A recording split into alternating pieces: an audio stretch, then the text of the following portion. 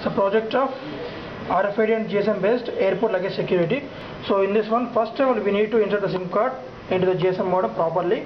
The SIM card should be valid one and it should not be locked, and the inbox of the SIM card should be clean, should be empty. Okay, and then after insert the power cable to this GSM modem or adapter and wait till this yellow LED blinks slow rate. Initial fast rate, no slow rate. So then after it is slow rate one, then on the motherboard. So on the LCD you get the welcome message. Installing GSM modem.